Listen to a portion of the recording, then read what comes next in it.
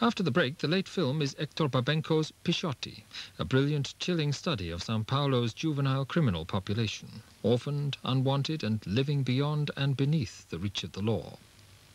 The film carries this triangular symbol to indicate that it paints an unsentimental and unglamorized picture of a horrific world.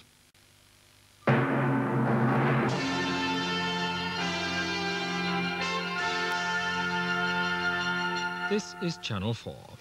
Now the Friday film, introduced by its director Hector Babenco, is Pisciotti, a frightening study of what childhood and growing up entails in the subhuman surroundings of Sao Paulo's juvenile underworld.